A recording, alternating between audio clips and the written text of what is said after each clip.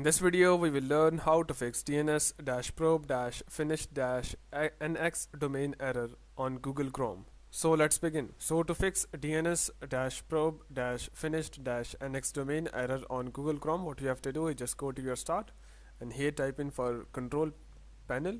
Here it is. Just go and open it. And here it is. Here just go and click on network and internet.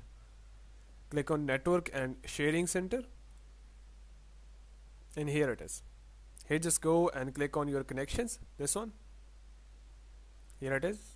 And here you can see all the details of sent and received packages. Close that.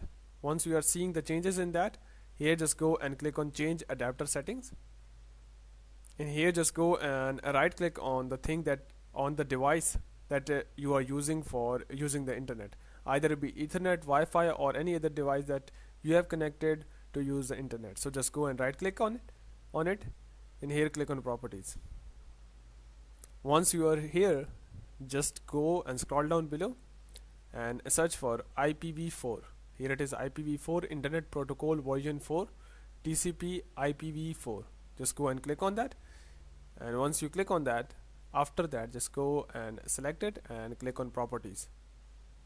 And here in the bottom bar, just go and click on use the following DNS server set address, and under the preferred DNS server type in for 8.8.8.8, and for the alternate DNS server type in for 8.8.4.4.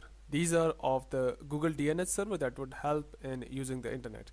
So just go and click on OK, close it, and now try to use the Google Chrome. Hope that by doing so your issue will be resolved, but before you go, please like, subscribe and share. Thank you.